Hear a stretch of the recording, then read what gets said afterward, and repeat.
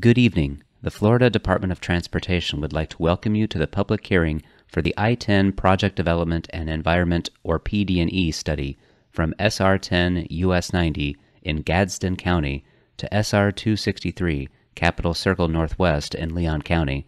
Financial Management Project numbers 222530-5-22-01 and 222530-6-22-01.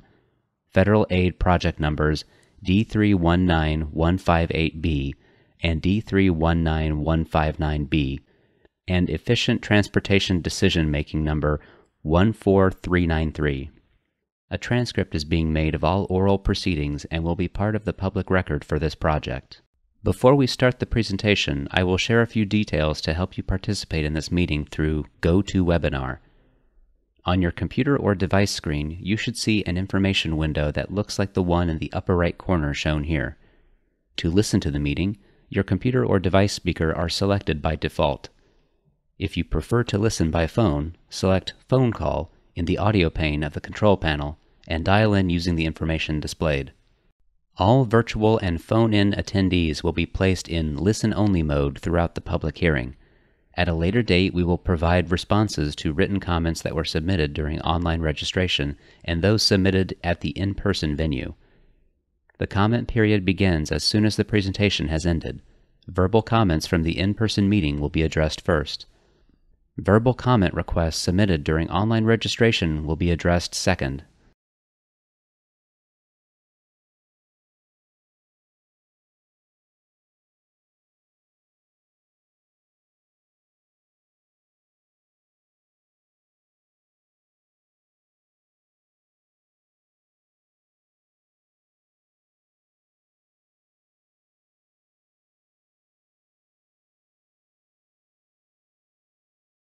Providing verbal comments using GoToWebinar is simple.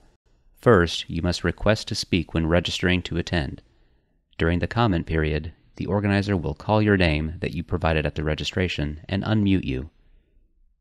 If the microphone icon is green, you are ready to make your comment.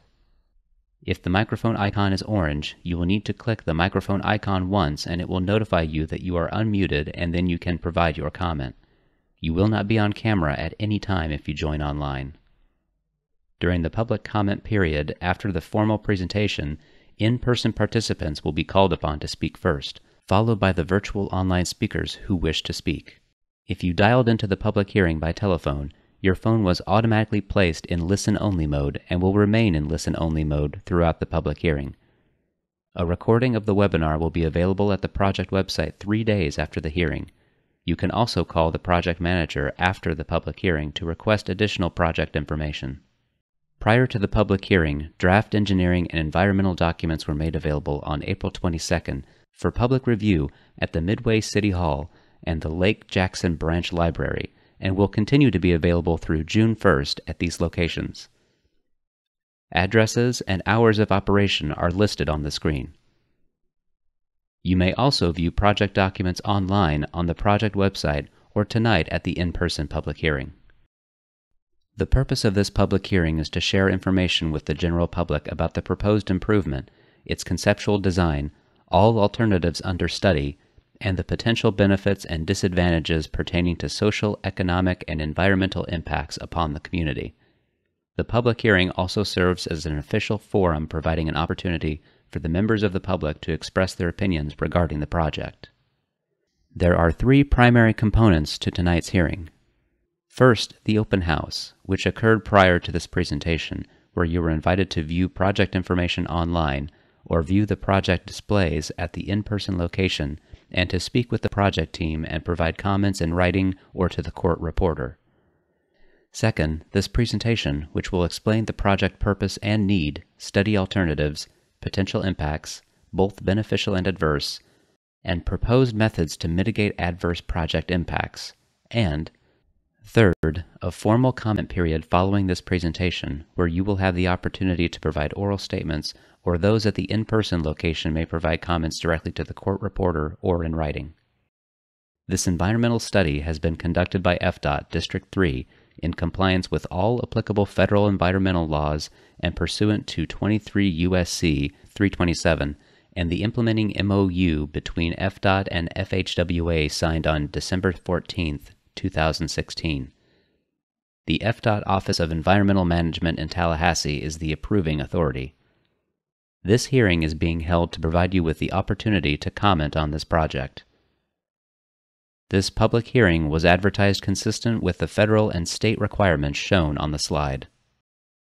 Public participation at this hearing is encouraged and solicited without regard to race, color, national origin, age, sex, religion, disability, or family status. Persons wishing to express their concerns about Title VI may do so by contacting either the Florida Department of Transportation District 3 office or the Tallahassee office of the Florida Department of Transportation. This contact information is displayed on the screen, at the sign-in table at the hearing, and in the project handout. The study limits for FPID 22253-5-22-01 extend from west of SR10 US 90 to the Leon County line in Gadsden County, approximately 2.7 miles. The study limits for FPID 222530-6-22-01 extend from the Gadsden County line to the west of SR 263, Capitol Circle Northwest, in Leon County, approximately 1.5 miles. The total project limits are approximately 4.2 miles. The purpose of this I-10 PD&E study is to evaluate widening I-10 from 4 to 6 lanes from west of SR10, US 90, in Gadsden County to west of SR 263, Capitol Circle Northwest, in Leon County. As one of the main east-west strategic intermodal system corridors in northern Florida, this project will provide consistency with other adjacent capacity projects, increase regional mobility, and provide system linkage necessary for efficient intra- and interstate movement of people and goods, critical for Florida's economic development. These I-10 widening projects are needed for planning consistency, system linkage, economic development, hurricane evacuation, and freight movement and growth. The preferred alternative improvements include: widen I-10 from 4-lane to 6-lane to the inside. Replace all bridge structures with a single bridge structure carrying eastbound and westbound travel lanes where the bridge typical section over US 90 will provide 8 lanes, 3 travel lanes, and 1 acceleration lane in each direction, and the bridge typical sections over Ochlockonee River and Midway Branch, Ochlockonee Relief, will provide 6 travel lanes, 3 lanes in each direction, for a total project cost of $147 million. The preferred alternative for I-10 consists of a 40-foot median with 3 12-foot lanes in each direction. Eastbound traffic will have a 10-foot outside paved shoulder and a 10-foot inside paved shoulder. Westbound traffic will have a 10-foot outside paved shoulder and a 12-foot inside paved shoulder with a high-tension cable median barrier. The proposed I-10 overpass bridge over US 90 will consist of 4 12-foot lanes in each direction, 10-foot outside shoulders with traffic railings, and 12-foot inside shoulders with a median barrier wall. The proposed bridges over Midway Branch and Ochlockonee River will consist of 3 12-foot lanes in each direction, 10-foot outside shoulders with traffic railings, and 12-foot inside shoulders with a median barrier wall. An important element of this PD&E study was to evaluate the potential project impacts and benefits. A wide range of environmental resources were evaluated, including various social, cultural, natural, and physical features. Engineering and traffic factors were also considered. This slide illustrates the impacts for the preferred alternative. There are no anticipated impacts to social and economic and cultural resources. For natural resources, there are 3.49 acres of wetlands, no floodplain impacts, and no anticipated impacts to endangered and threatened species. For physical, no air quality, no noise, no contaminated sites, 12 utilities, and traffic LOSC. The total project cost is $147 million. A comparison of the impacts from the build alternatives is provided in the environmental document prepared for this project. FDOT is conducting a Project Development and Environment, or PD&E study, for this project. The PD&E process is used to evaluate potential impacts to determine an alternative, utilizing a continuous community outreach process to ensure that all interested parties have meaningful participation in the process. Public input and information received at this hearing will be taken into consideration when preparing the final documents for this study. This graphic represents the delivery process for a project, beginning with the PD&E phase and ending with the construction phase. We are at the public hearing stage of the PD&E study. The Gadsden County portion of this project is not currently funded for design. The Leon County portion of this project is currently funded for design. The construction phase for both portions is not currently funded. Thank you. That concludes the formal presentation. We will now begin the public comment period of the public hearing. The next step is to incorporate your input on this public hearing into our decision-making process.